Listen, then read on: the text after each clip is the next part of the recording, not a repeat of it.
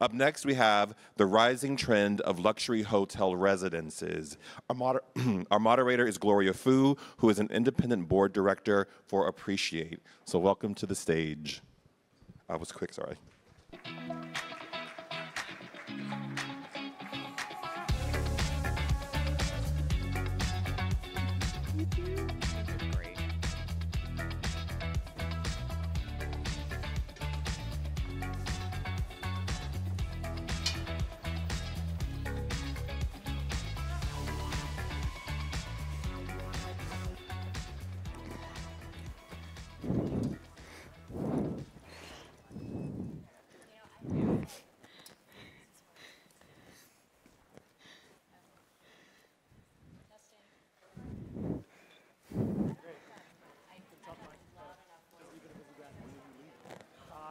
No.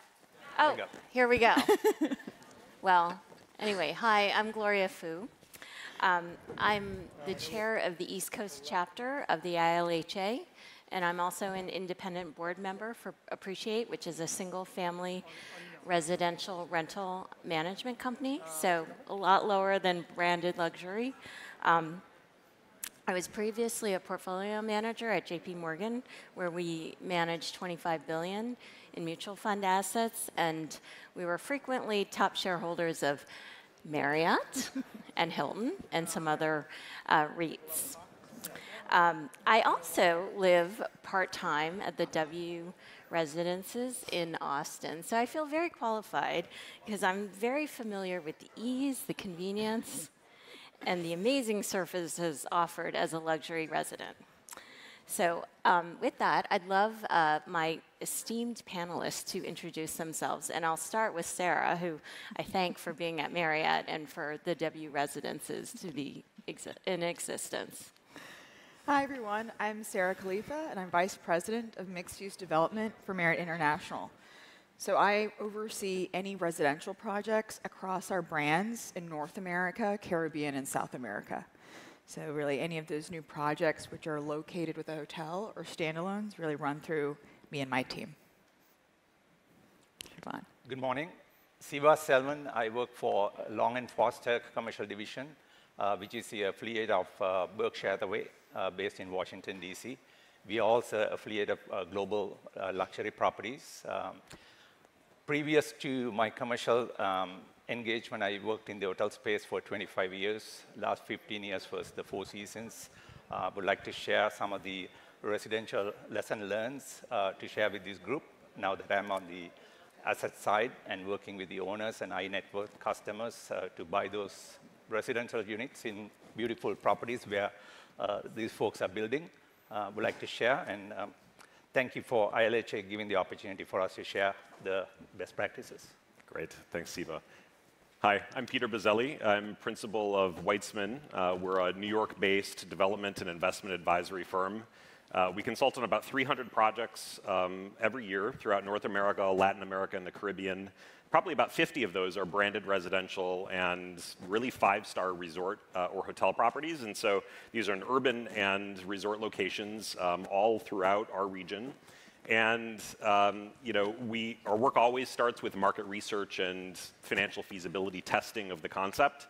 But oftentimes we're brought on to continue to join on the actual execution of the development. And so it's that practical understanding that I think gives us sort of a unique point of view on the trends that we're here to talk about today. So I'm very pleased to be with you. Thanks. Thanks so much. So luxury branded residential is not a new concept. So we have like really iconic stories like Eloise, who lived in the Plaza, and then General MacArthur's widow, who lived in the Waldorf Towers. And Peter and I were talking about this backstage. He's like, "Did you work at the Waldorf Towers?" I said, "No, I was at the Waldorf." And General MacArthur's wife, she would kind of like parade around right around the clock, and she apparently lived there for another 10 years after I left, and that I was in my early 20s. Anyway, branded luxury residential is not a new concept to gateway cities. Sarah, I'm curious, today though, what's driving this explosion of branded residences to include some more traditional hotel brands as well as other luxury brands? I think it's a mix of things. I think certainly COVID probably accelerated this trend, but I think more and more we're looking at how we live differently. I think when we go stay as a guest at a hotel, we want to feel at home, and then when we come home, we want to feel like we're away. And so I think COVID, just spending more time in our homes, has probably accelerated that notion, and we're just becoming more discerning, just as guests when we go choose our next vacation or business trip, the same in our living. So that's kind of where the brands and kind of the story behind the brands and the history and the glamour, I think that kind of is just like a natural synergy in terms of brands plus luxury real estate. But I think it's only set to grow in the next couple of years, but certainly COVID probably accelerated that. And then Siva, like, what are you seeing as far as like your client base, and what are they looking for in that vein? Sure. I think if I wear so I'm kind of wearing two hats here. If I wear the hotel hat, private residences give you a very quick return. So I give you an example of a property I was working with my previous role. By the time we sold the 31st private residence, the land was paid off before we put the shovel on the ground. So that developer was definitely able to do that before we even put the logo on the building. So that's number one. There is the opportunity for underwriting. It's easier to get those projects going. Number two, the branded residents have been in the market for 20+ years. But as Sarah said, this COVID has accelerated. People said, hey, I can live and work from anywhere. So people went and said, I would like to get all the amenities from the hotel while I can work. So that's really excel the projects on where the resort, urban markets, major markets, it doesn't matter. So from the development side, you can hear that we're getting more properties coming in different markets because of the reason, because it started off the resorts, but now it's everywhere. Mm-hmm.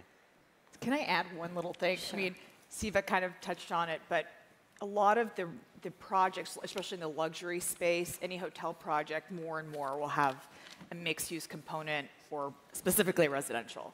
And so what we're seeing at Marriott is certainly 80+% of any luxury project will have some residential component. Exactly like you said, because for a sponsor, it's certainly more attractive having deposits and funds coming in, and certainly to the lenders as well. So kind of.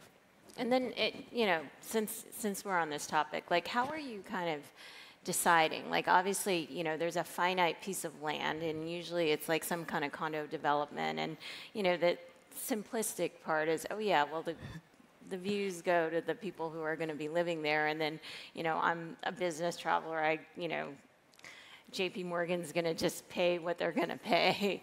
So how are you guys kind of deciding on these mixes? It's really market driven. Every market is really unique and different. So you're right. We want to balance the guest's experience versus the buyer's experience. So I would say we're completely, it's a market-based solution for us. And then, I think, Peter, that since you're more in on the ground up development, can things shift? Like, let's say the pre-sales go so well, like, maybe we should switch floors, or, what's the kind of like background secret sauce in that area? Well, hopefully, to Sarah's point, you've conducted great market research to begin with, and you've really vetted the development concept to make sure that what you're thinking about doing is actually going to resonate with the market, that you've understood what the precedents are and carved out a niche for the project so that it can actually be singular, one of a kind in its own competitive market, which increases its chances of success. But if you find yourself in the middle of construction or design, and the market changes, and we're in a kind of volatile period right now, there always is the potential to make a change, but of course it can be extremely costly. It can delay the project. It can, negatively impact returns to do that, but the choice might be so stark that you have to make that choice, because otherwise you end up with an unmarketable development that's not well received at all by the product, by the market. So if you have to make a change that may be costly or cause delays, that still may be better than having a project that goes under. And are we starting to see any of that yet? You know, the great news is that I think, branded residential and the types of five-star hospitality projects that we're speaking about have an element of recession resistance, if not recession proof, to them. And so despite the volatility of the current market, the projects that I'm working on are performing exceedingly well. Okay. Well, Peter, just continuing on this vein, so historically we saw a lot of the locations of branded residential in, either gateway cities, or we saw them in like vacation destinations. I sometimes live in Park City as well, and there's a lot of branded residential there. But today we're seeing this proliferation where it's not quite gateway cities. We got, Austin, where I live, at the W, and then there's a Four Seasons in various locations, the Ritz-Carlton, Fort Lauderdale. And then I think you've said there's some suburban projects that are kind of taking off in Westchester. Can we just delve into this? That's like, the home versus a destination vacation, and then maybe your thoughts on a hotel component versus standalone. For me, Yeah. well, there's never really been a time when branded residential and hospitality has been finding its way into new and unique markets, and so it's really an exciting time for the way that people who are living in some of these tertiary markets have an opportunity to live in this serviced lifestyle. And so that's really where the growth is happening these days, is serving populations in smaller markets like St. Louis and Pensacola, Florida, and Texas is a huge growth market. South Florida has been, of course, the focus of branded residential and hospitality serviced residential development for a long time. But these trends are really continuing to accelerate because there's such a demand for the stamp of approval and the security that you can feel that you have when you purchase a branded residence, because the brand stands behind your residential experience. And so whether that is in a smaller market or a large market, the sort of blue chip investment aspect of that type of purchase really resonates with the market. And of course, there are wealthy people and affluent people all over, and so it's not just the big cities where this is happening anymore. And then I'd just be curious, because when you talk about blue chip, then Sarah, I'm thinking, okay, Marriott, you guys have anywhere from like 20-year management contracts. I know Four Seasons tends to be longer. What if things go awry with the hotel, and it's like we're not really wanting to have a Ritz-Carlton flag now, but it's a Ritz-Carlton residence. How do we kind of balance that? And are you guys obligated as a brand flag to keep that hotel, whatever brand it is? Yes and no. Once, of course, the developer has sold out and he's had a great success, the HOA takes over. And, we as Marriott or as Ritz-Carlton or St. Regis, we will manage the HOA. Now, those HOAs are we are employees or stewards or servants of the HOA, and the HOA's wants and needs are very important. Oftentimes they don't want to have to deflag. Their asset is very much tied into the brand and what the brand delivers and the service. So it's a delicate balance. We never had to have such that kind of an exit, but it is something that we have to recognize that as certain assets are aging, how do we have this delicate balance of hotel and the residential and the HOA? How do we balance that? So thus far, it sounds like the industry is still nascent enough that it's not happened, but it could happen. And then, Siva, given the fact that you represent owners more, I'm just kind of curious, is that a concern on your owners' front? And then, what's their thoughts on income when they're going into this? Because as you said, quick return. Yeah, so the residential owners are looking at the value. So for example, if a brand we buy for $9,000 per square foot, those are ultra luxury properties, and they're buying because that logo on that building. So that's Sarah's point, sits with the HOA, the governance, and so forth. So the buyers are very laser focused of where they want to put that investment. And I find those buyers, if they buy it on one location, they would like to buy it when the brand goes and put it in another location. I'm representing four-season buyers. They're on wait list in certain markets, and they are, the developers are kind of using this as a, you got to register them, you need to know who they are, and can you show me the financial statement? So there is a huge lineup for a ramp up for that type of, but they are just buying it because the logo on the building. And then what about location? Location, definitely the waterfront is the biggest driver. But recently I did transactions such as New York. I was able to get investors to buy where I could return a cap rate of almost you are operating a hotel at an 8 cap. So even urban hotels, if you get the right market, there is an opportunity to give that owner a good return on investment. And then I guess I'd just kind of open up to all of you guys on the HOA front. What is the general kind of mix of, this HOA will allow you to put the property in a rental pool versus, no, this is a residence only, and, if you don't have like someone staying here for 6 months, no Airbnb, whatever, what's that kind of balance, and how can things change if, several years down the road you have more permanent people? You want to go first? You have a lot of opinions, I'm sure. I think it's a little controversial. There's kind of two lanes, let's say. So there's those residences that are co-located with the hotel. And you're right, that offering, certainly in the resort markets, there will be an optional rental program where a buyer of a residence has the opportunity to put their residence or condo or villa into the hotel inventory and have the hotel manage it and rent it on their behalf. They have owner usage rights, certain weeks, and there's a certain split that that owner and the manager of the hotel end up kind of agreeing to. Then there's the standalone model, which is just,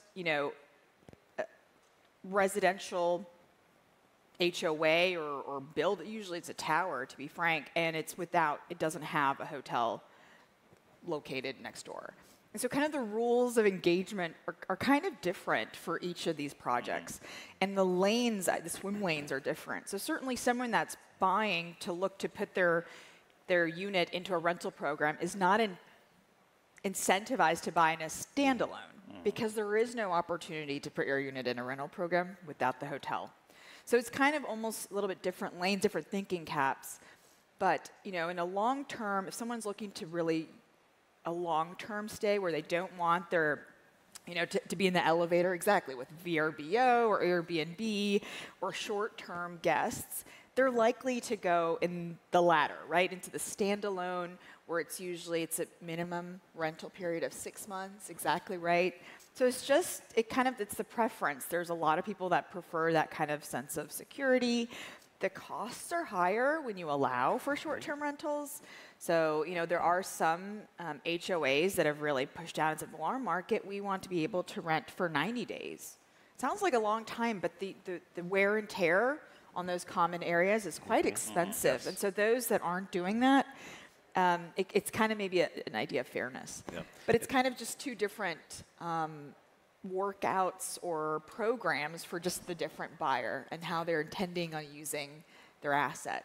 For the most part, these are secondary, tertiary, fourth homes, and so it depends on how the buyer is looking to use it. Right. And I think also, the option for a rental pool participation is really mostly in resort locations, not really in urban centers where there's a much greater likelihood that the other residents in the building are using it as a primary or among their primary homes. And so, especially in resort locations, you can really drive price significantly higher by offering the ability to enroll your unit in the hotel rental pool because of the idea that most people buying these envision themselves using the home for 30 days a year, 90 days, whatever it is, maybe even up to 6 months. But the idea that there's a cash flow aspect to that investment that mitigates their cost of ownership, where they can own the thing for free, maybe for $10,000 a year, and God bless if they can actually earn a return. and then still use it themselves, that's a fantastic way to merchandise real estate. And so, in all of the resort locations where we're working, that's now the model of choice. Condo hotels were popular for a while, and those have really fallen out of favor because of the fact that most developers see that the path to higher pricing and bigger sellouts is with this rental pool option where they can do it. But in New York City, you really can't. And so there we're relying much more on the service mentality and what are we doing in the competitive market that's really unique for that branded residential offering, if there's a hotel there or if there's not. And that's really driven then by the exclusivity and the anticipatory service that these types of projects provide to their residents. And so weaving a marketing narrative around what the real value add is for the buyers, realizing that they're not going to be doing short-term rentals, that it's their lifestyle, and that's what they're investing in. It's not a cash flow aspect. And so the models are very, very different depending upon where you're focusing your development attention. And Peter, you mentioned New York City, and then I just, as a former resident, I seem to have lived everywhere, even though I felt like I lived my whole adult life in New York. HOA and common area maintenance. Yes. And let's just talk about how much more expensive it is to actually live in branded luxury residential, and that, your local New York buyer, what are they thinking? And, other locations would be similar. Well, in New York, it's really the most expensive market in the domestic U.S. to operate a branded residential because the brand standards for 5-star flags are really high. And so the payroll, which is always sort of the most significant expense to any condominium association, tends to be really, really high in New York super luxury buildings. And then, of course, usually there's a contribution from the residential association to the hotel to provide the access for residents to access hotel amenities. And so for hotel branded and serviced condominiums in New York City, we could see maintenance fees that are $3 per square foot per month, up to $5 per square foot per month, plus real estate taxes. And it really depends on the scale of the project. So, I've worked for the last 8 years in the redevelopment of the Waldorf on Park Avenue, and our residential sellout there with 372 units is 615,000 square feet. So we can have the highest level of service and have it be a competitive advantage for us because our maintenance fees are lower on a per square foot basis because we're amortizing that cost over a huge building. Now, you compare that with a 20-unit building that's trying to provide the same level of service, it's exorbitantly expensive. So the messaging around what the value add is for those buyers of those 20 units has got to be totally on point, well thought through, very clear that you can't find this residential product anywhere else, and it's worth every penny for you to live here. And so when the pressure is on related to maintenance fees, really wherever you're developing, it really becomes so much more important to have a really clear, differentiated marketing message. And then how much, as we're structuring it from the beginning on the HOA, there, at least the W, and there's a lot of people that complain, and I've been to enough of these meetings to hear it, that they feel that sometimes the people who are stretching to buy into these units, they feel like they've been jammed with the HOA. So let's just talk about structure, because obviously, if I were the hotel, I'd want the resident to take as much of the HOA as possible. Disclosure, disclosure. Yeah. I think that's, it is. It's exciting to be a part, and I think you're right. You're kind of almost capturing. There's an allure and excitement to be able, and it's kind of a sense of like you've made it or arrived. And I'm thinking of Austin because I used to be an Austinite, and I know what that means for a lot of like these young professionals. Yep. And came in through the back door. But but there is, I think for us when we look at HOA costs, it doesn't, as a brand, it may be easy to say these are all our requirements and these are all the amenities and this kind of lifts our brand. But in reality, we are tied in with the developer. If you are not selling, and the first question any buyer will ask is, what's the HOA? Yes. We are shooting ourselves in the foot if we have required all these programming and amenities and services and FTEs. We're triple or even double or 1.5 times the market. Mm-hmm. It doesn't serve us well as a brand. We have something that's not sellable or not digestible by the buyers, and it doesn't benefit also clearly the development, and there's a struggle in sales. So I think we have to be kind of agile in both ways. We have to see what is really going to bring us the most bang for our buck, and certainly we see certain amenities, you will earn certain premiums just by a certain key touch points of amenities. And I think getting the right magic and mix and making sure that we can turn it into a premium. Certainly the brand provides a premium, but definitely the programming does as well. And then balancing it with the number of residences versus exclusivity. I mean, it is really kind of this magic. Every project is going to be different, so it's hard to say this one size fits all. No, and I think your point about amenities is important because the cost to the association is always how much does it cost for me to staff the amenities.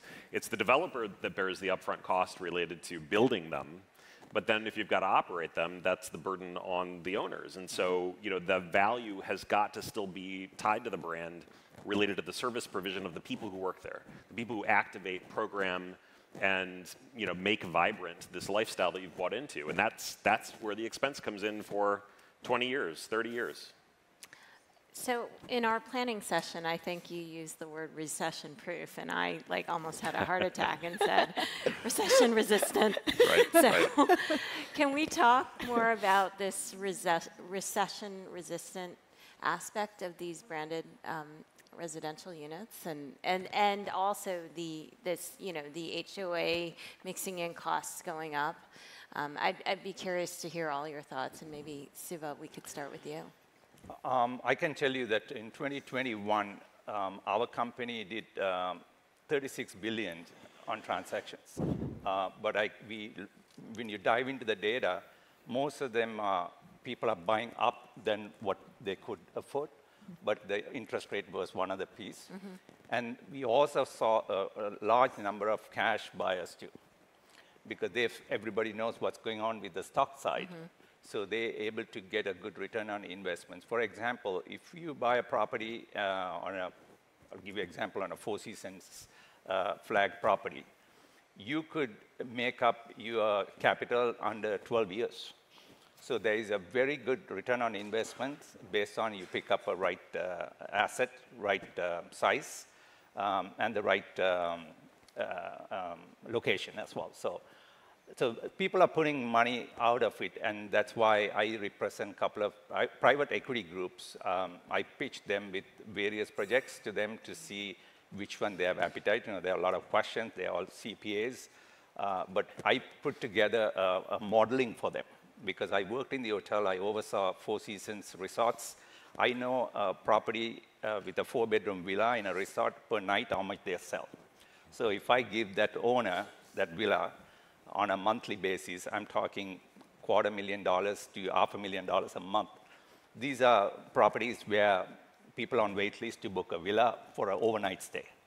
So when we present this modeling, it's not a financial guarantee, we have licensed brokers, we can't give guarantees, but what we provide is the value.